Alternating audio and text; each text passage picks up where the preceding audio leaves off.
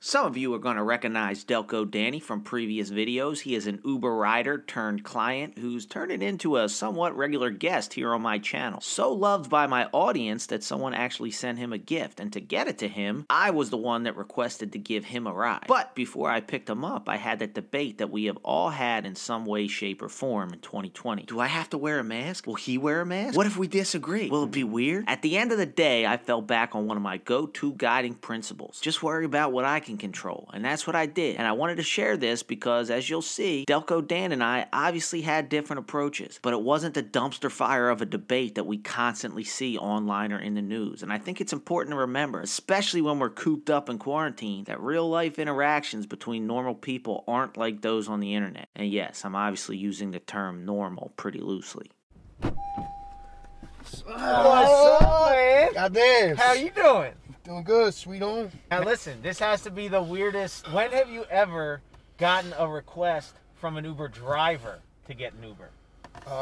Never. So what's been up, man? Same old, man. Staying busy. Navigating my way through 2020 best as I can.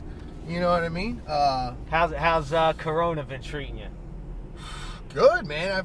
Every Sunday I crush at least 12 of them.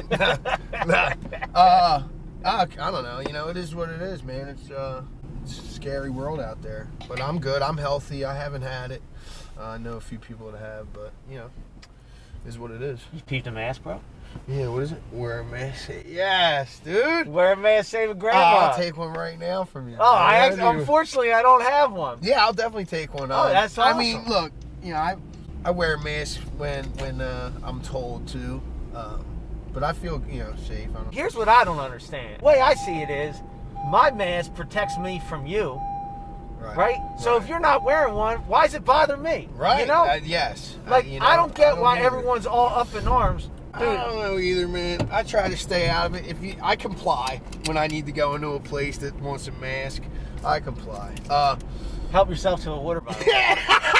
My man, I just take your word. I don't know. I think it's kind of like people just take responsibility for themselves and what they're doing, and you know. Dude, I could not agree. So I made this like parody music video, "Wear a Mask, Save a Grandma." Right. I don't know if you saw it.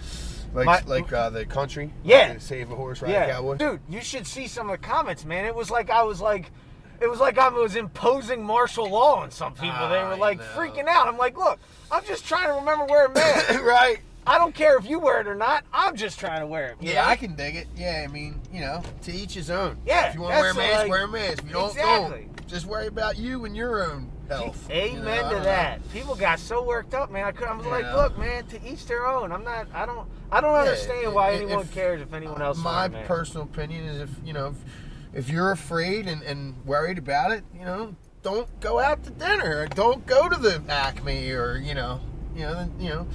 But everybody takes their own risks in life. Could not agree more. And like I said, dude, like if I'm wearing a mask, I'm protected. So why do I care what you're doing? You know what I mean? Yeah, right. It only protects what going out, not in. Yeah, right.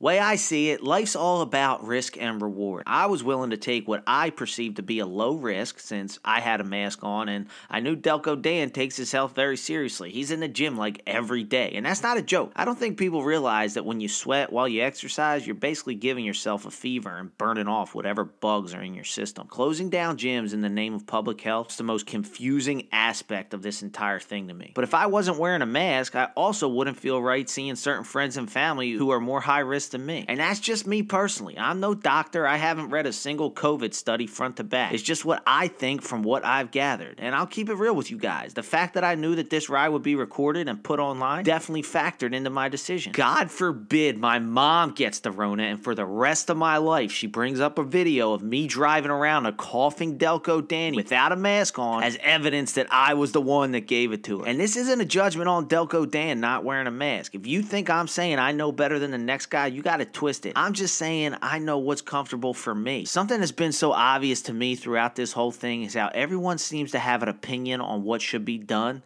until it affects them. I've legit been with people who are borderline COVID deniers, and then I noticed they were doing the whole 2020 elbow and foot shimmy to get through the Wawa door because they were afraid to touch the handle. That's why I made these no-touch tools. I figured if the person who doesn't even think COVID is real is afraid to touch a door handle, even they would want one of these things. Available at eddiepdoyle.com. And I also know people that will talk your ear off about how there needs to be a mask mandate, how masks save lives, but then didn't want to wear a mask when they met my grandmother. Of all times, that's when you wear the mask, dummy. All I'm saying is what I've found that works best for me and my mental and physical health, especially in 2020, is worrying about what I can control and not wasting my energy on things or people that I can't change. Now, with all that open-minded, accepting, live and let live kind of talk I just covered, Delco Danny gave some evidence as to why lockdowns may be necessary after all. Dude, awesome seeing you, man. Love you too. Yeah, man. Oh, come here.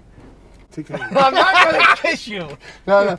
Not on camera. I'll take one of the masks, dude. I'm Driver Ed. Thanks for watching. Give it a thumbs up if you enjoyed, and make sure to subscribe if you haven't already. And until next time, stay safe, stay healthy, stay positive, and don't try to kiss your Uber driver in the middle of a pandemic, no matter how much you missed them. Driver Ed, over and out.